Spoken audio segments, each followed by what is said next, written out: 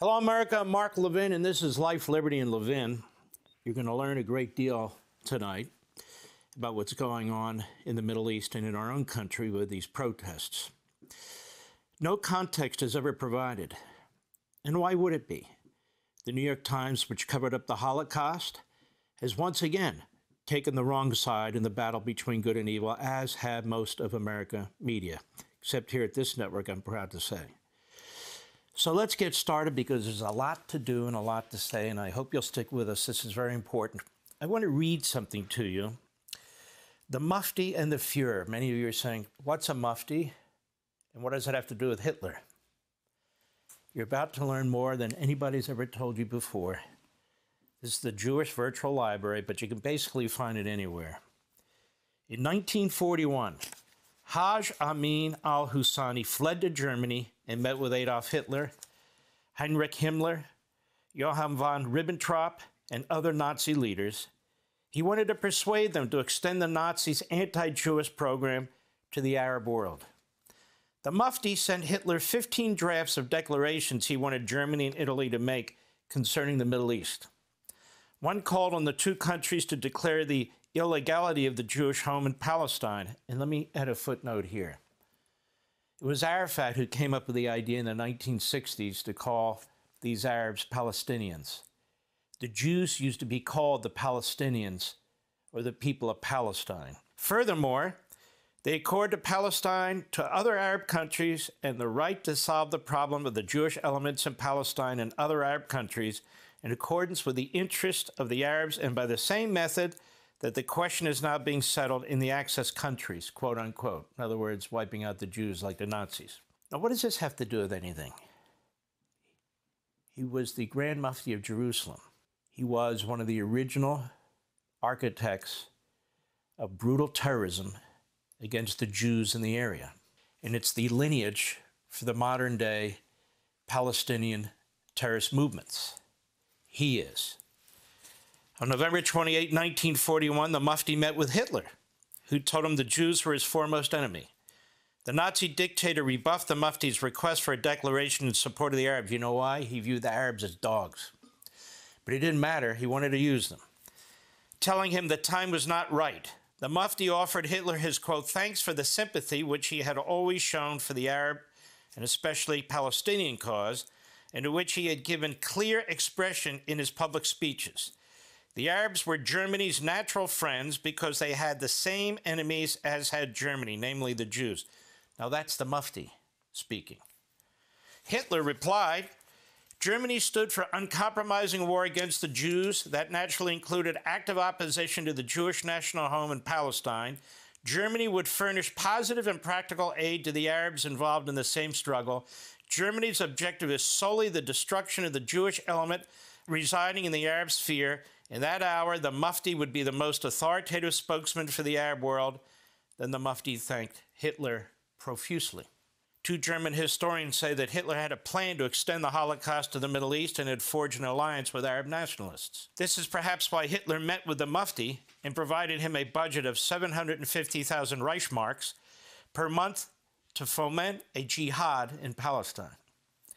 The alliance did not alter Hitler's racist views toward Arabs, reflected in his refusal to shake the Mufti's hand or drink coffee with him. In 1945, Yugoslavia sought to indict the Mufti as a war criminal for his role in recruiting 20,000 Muslim volunteers for the SS, who participated in the killing of Jews in Croatia and Hungary. He escaped from French detention in 1946, however, and continued his fight against the Jews from Cairo and later Beirut. He died in 1974. A document attesting to the connection between Nazi Germany and the Mufti was released in March 2017. In the letter published by the National Library of Israel Archives, SS Chief Heinrich Himmler heaps praise upon Mufti, stating that the Nazi leadership has been closely following the battle of freedom-seeking Arabs, and especially in Palestine, against the Jewish invaders.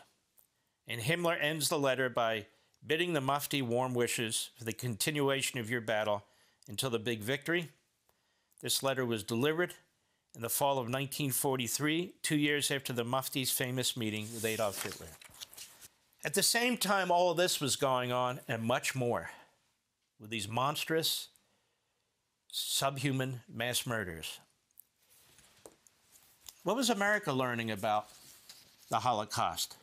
Not even the Mufti. Germany. Not a lot. This is the New York Times itself. Here are the books. 1, 2, 3, 4.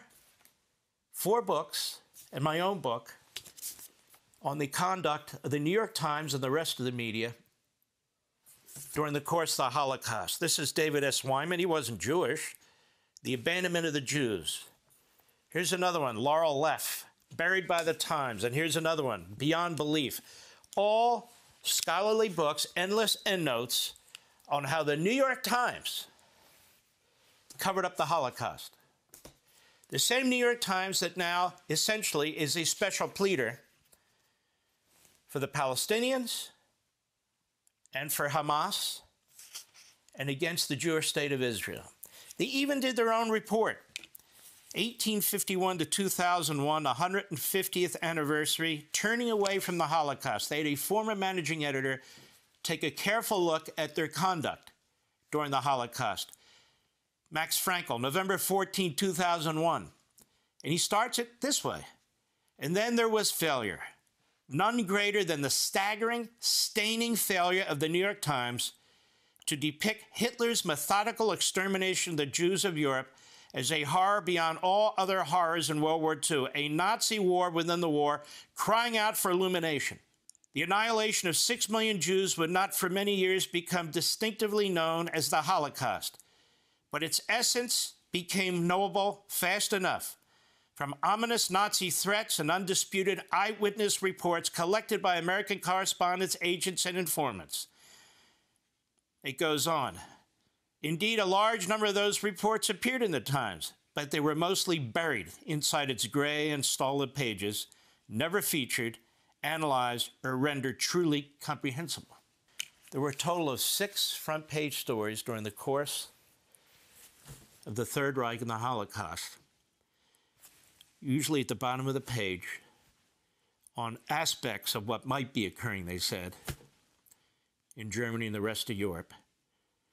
When the New York Times even wrote about it, it was tucked in the back pages, under car ads, under the opening of cafes, on page 28, and on and on. This is emblematic of the media at the time. Washington Post was no better.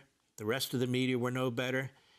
And it's emblematic of the media today, which has shifted its focus from the monstrous atrocities that occurred to Gaza. Now, what about Gaza? Gaza was land that belonged to Egypt. When Israel conquered Egypt and the other countries that attacked it, it would eventually have this part of the Gaza Strip. And it's interesting, the Egyptians really didn't want it back. And so about 20 years ago, the Israelis removed all their settlements from the area, gave the land to the Palestinians. You might call it a two-state solution, pushed by the West, more like a final solution. And then 2 years later, Hamas gets elected by the Palestinians living in Gaza, and of course doesn't give up power. Hamas is an offshoot of the Muslim Brotherhood. As a matter of fact, it's called the Muslim Brotherhood in Palestine. The Muslim Brotherhood, as you'll soon learn, has a massive network throughout the world, all kinds of organizations, terrorist organizations, so-called educational groups, indoctrination groups, all kinds of different names, one layer on top of another, on top of another, and on top of another, and you're going to learn about one, and now you'll know why there are student protests on our campuses. Because just like the Confucius Institutes that the Communist Chinese have placed on our college campuses, Students for Justice in Palestine are on more of our college campuses. Many of the people in those organizations are individuals who've come here from the Middle East for the purpose of a jihad, but indoctrination on our college campuses. They are funded by radical left-wing organizations and organizations actually with ties to terrorists in the Middle East. And that's why you're seeing so much of this protest going on and these ready-made signs and swastikas on flags and all the rest of it taking place. But I have several questions I want to ask rhetorically to the American media. When you compare the number of people who were slaughtered in Israel, targeted to be slaughtered, and know that the mission statement of Hamas, the Muslim Brotherhood, and the jihadists is to wipe all the Jews off the face of the earth, and by the way, all non-believers off the face of the earth, many of you. Do you realize that if they hadn't been stopped in a 24 to 48 hour period of time, they would have been happy to slaughter all 7 million Jews? And to compare that to what's going on in Gaza, when the Jews, some of whom experienced the Holocaust, all of whom know their history, know all about Hamas, the Muslim Brotherhood, terrorism, Nazism, say after decades of these terrorist attacks by Hamas, which exists to do this, which is funded by Iran, funded by Qatar. That's right, Qatar, an American ally. You start counting body counts and you create moral equivalency. It's outrageous. In fact, our media today is counting a killed Palestinian Hamas terrorist killed with a beheaded baby in a kibbutz. These statistics are meant as propaganda to promote the loss of a war by Israel. That is, they don't want Israel to win. Meanwhile, there's not one Arab country, not one, that has said, we will take in some of the Palestinians in Gaza. They don't want them. Egypt, the home of the Muslim Brotherhood, is blocking the main passageway for the civilians in Gaza to leave. Who's pressuring them to open it? I don't even know if our government is. But the Israelis keep pressuring, open the gates, open the gates. We want these people to leave. They won't open the gates. And of course, Hamas, as you well know, is threatening the people in Gaza and telling them, you damn well better not leave. So the Jews are saying, leave. We want to kill the terrorists. And Hamas is saying, no, you're going to stay. We need you. We need you for propaganda. Because we know the New York Times, the American media, and the European media will be our best friends. It's only a matter of time. And they will turn the tables. You will become now the oppressor. We will become the victims. We will survive this. We will be stronger. And the message will be sent throughout the Middle East that you can slaughter Jews too. Because in the end, you will survive. Hey, Sean Hannity here. Hey, click here to subscribe to Fox News YouTube page and catch our hottest interviews and most compelling analysis. You will not get it anywhere else.